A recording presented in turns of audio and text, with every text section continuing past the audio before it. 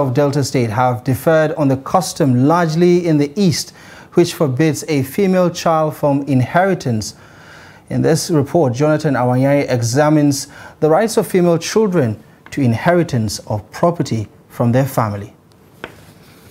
Even though the Supreme Court had long laid to rest the eligibility of female offspring to partake in the sharing of their family property in a landmark judgment, to some residents of Delta State, women should not be given the same rights of inheritance as their male counterparts. They argue that it is not ideal for women, particularly the married ones, to come back to share her father's property with the sons. And have equal rights is traditionally it differs from one tradition to another.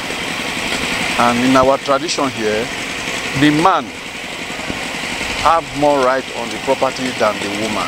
It's not an equal sharing because the man bear the name of the father while the woman grow up and go to marry.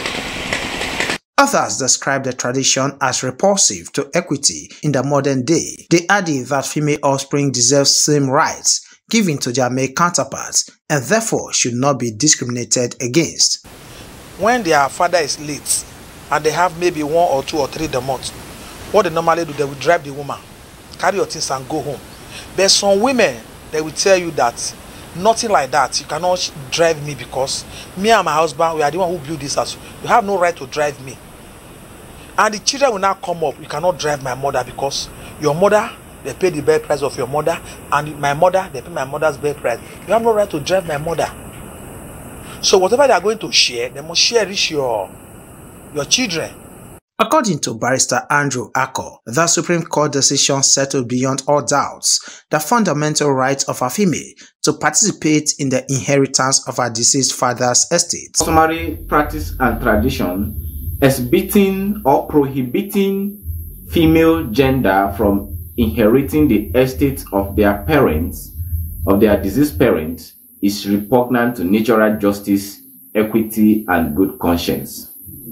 And such custom and tradition also is against the spirit of Section 42 of the 1999 Constitution of the Federal Republic of Nigeria, which prohibits gender discrimination. Many are of the opinion that denying female children rights to their parents' properties is an extension of discrimination against women.